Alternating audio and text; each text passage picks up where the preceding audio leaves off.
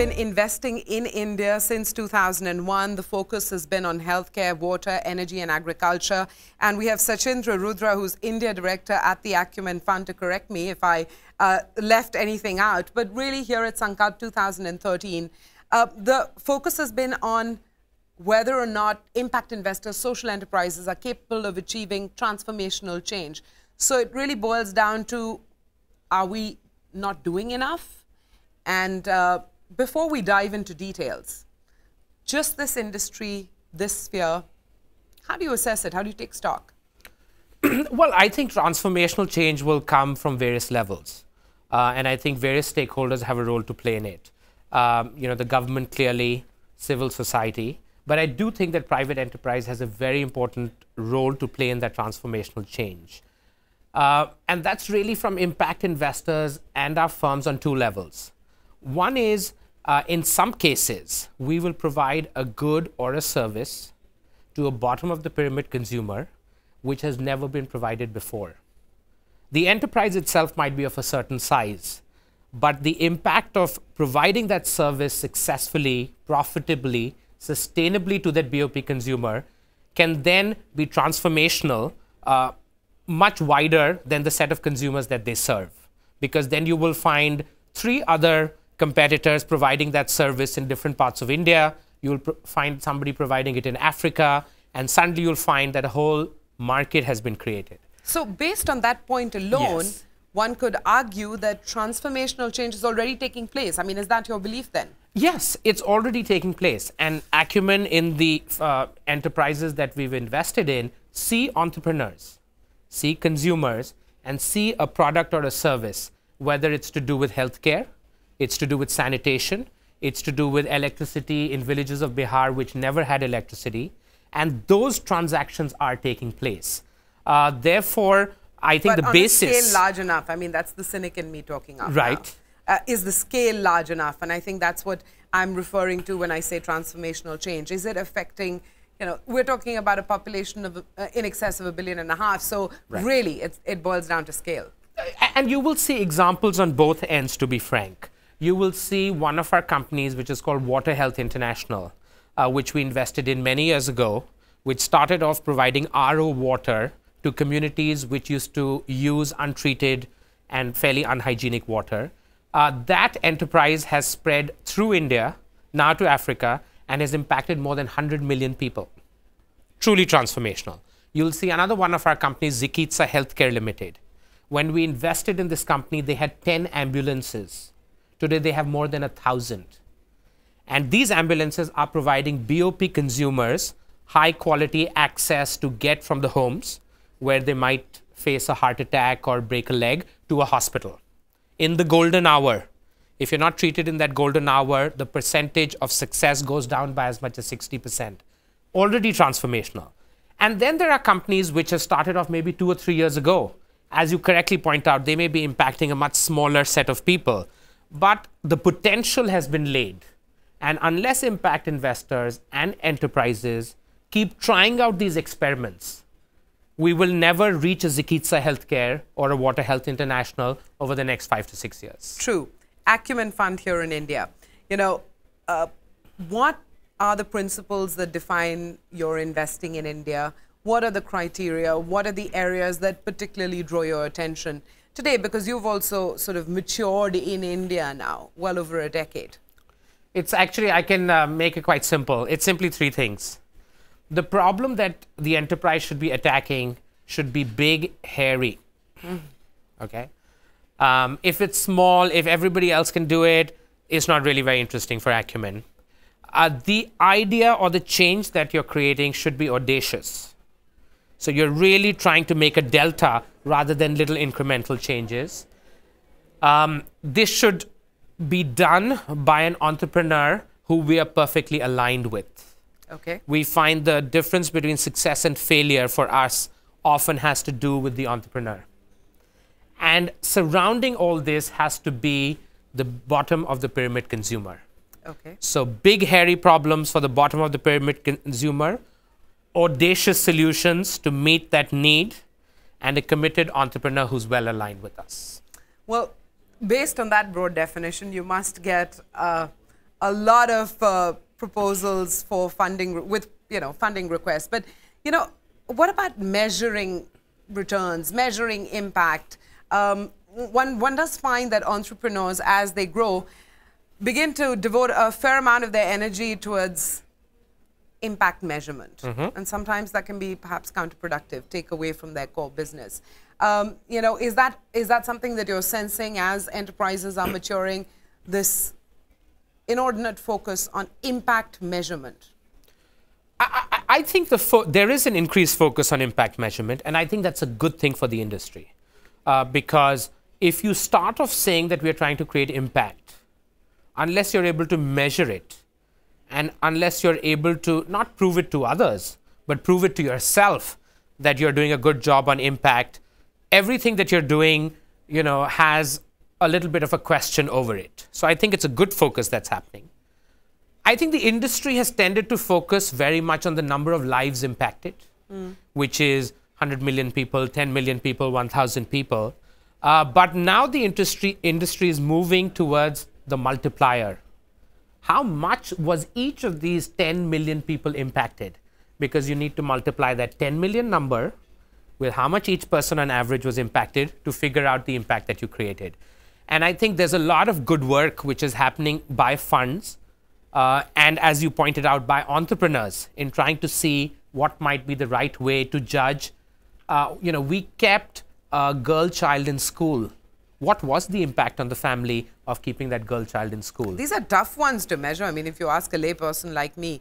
But is there a gold standard out there still?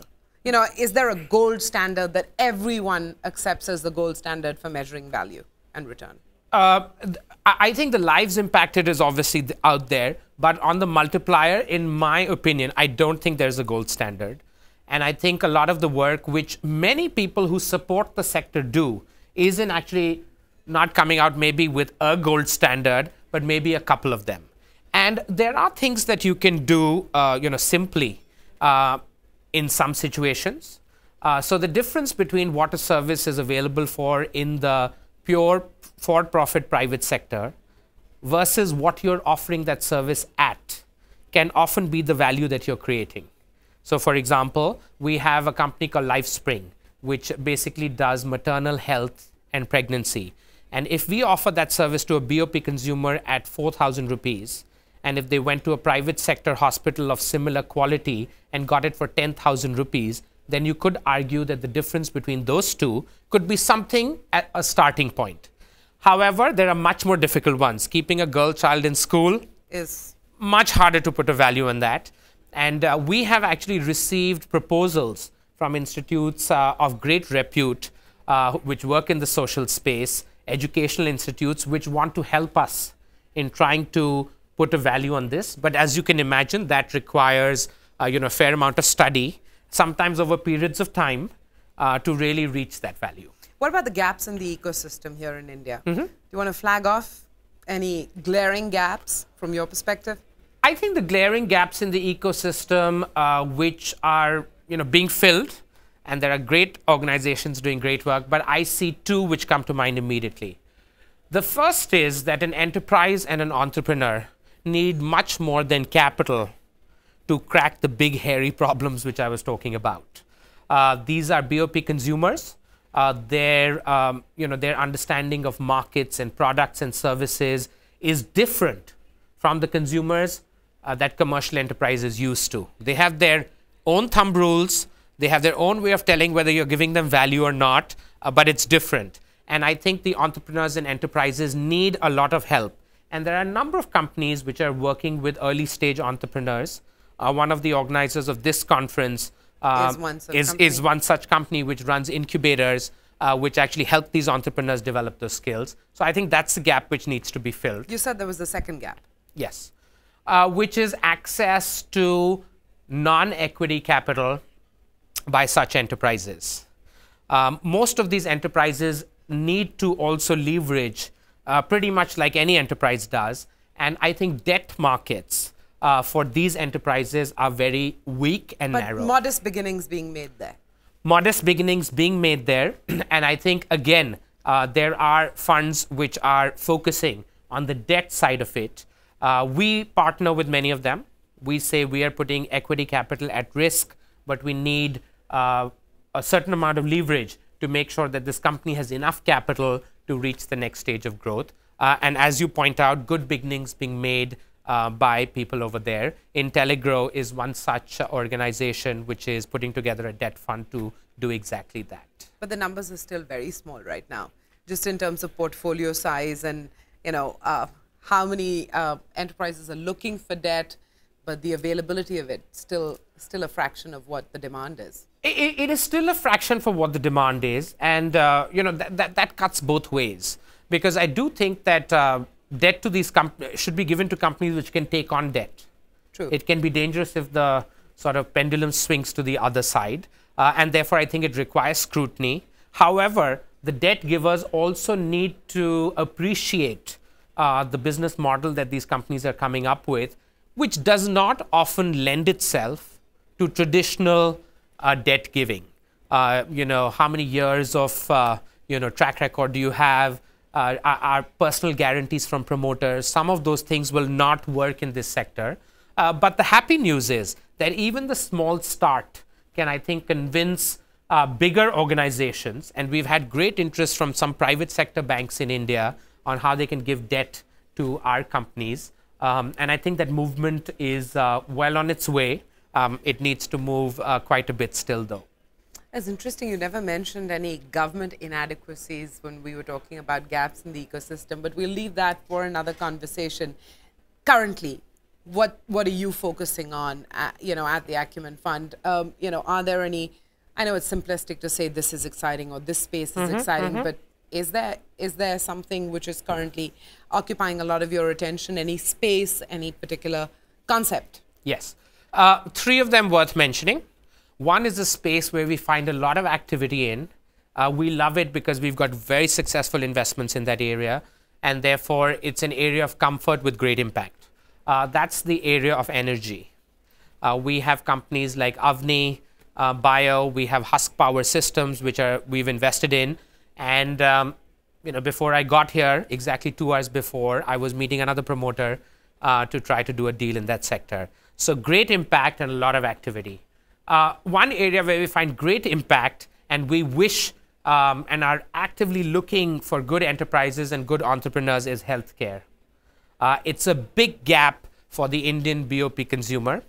We find a healthcare episode can move households which have moved into the lower middle income class segment back below the poverty line, because the ticket sizes can be 20, 30, sometimes 50,000 rupees for a single episode which happened to a parent or which happened to the breadwinner. And therefore, we believe that we would love to see more enterprises and entrepreneurs over there. And then there is the holy grail for most Indians, owning your own house. And I thought there was a lot of activity on that front. You find that space interesting? We find that space very interesting, and we find two parts of it very interesting. One is people who build the house itself. What is often described as low-cost housing is out of the reach of the BOP consumer. Absolutely. The ticket sizes there can be between about 6 to 10 lakhs of rupees, which is not what somebody who's living below $2 or $3 a day is going to afford. So we are encouraging entrepreneurs and developers who are familiar with the space to take themselves down a notch in projects that we can participate in. The second is housing finance. Yeah. You know, how do you get a home loan when you don't get a salary slip at the end of the month? And again, we are working with organizations, some of which have worked in areas like microfinance before, to provide, you know, not diluted, but more relevant terms to that sort of an household to buy an asset, which still in India is the #1 aspiration for people across the board. I want to own my own house. I'll testify to that. Sachindra Rudra, thanks very much for your time. Great talking to you. Lovely. Thank you so much.